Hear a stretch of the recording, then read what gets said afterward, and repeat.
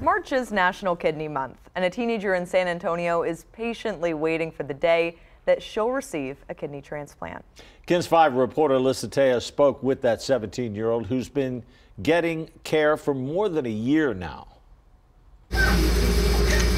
From 6 a.m. to around 10:30. Mary Jane Rodriguez sits in this chair receiving dialysis treatment. Monday, Wednesday, Friday. And she has for the past year after not being able to breathe one day at school in Lubbock. I wasn't eating and everything, and I just blew it off as like, oh, I'm just like not hungry anymore. She spent a few days in the hospital where they told her she had kidney failure.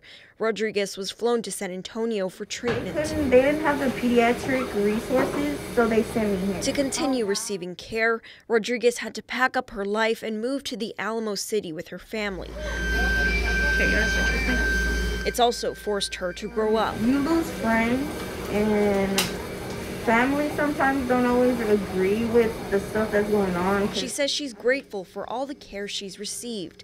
The Children's Hospital of San Antonio is one of 8 CMS-certified pediatric dialysis centers in Texas. We're actually very capable of serving a huge population of children. Rodriguez is hopeful she'll receive a kidney transplant soon. I get emotional thinking about it because I've literally gone through so much, almost dying, and then be able to have a normal life. It just seems like so much to me. So she can say goodbye to this chair for good.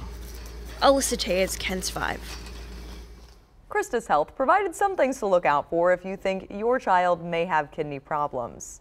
First off, make sure they're urinating and keep track of how often. Some kids may experience pain while urinating as well, and if your child is frequently wetting the bed at night and during the day, we'll have more information on KENS5.com to help you further.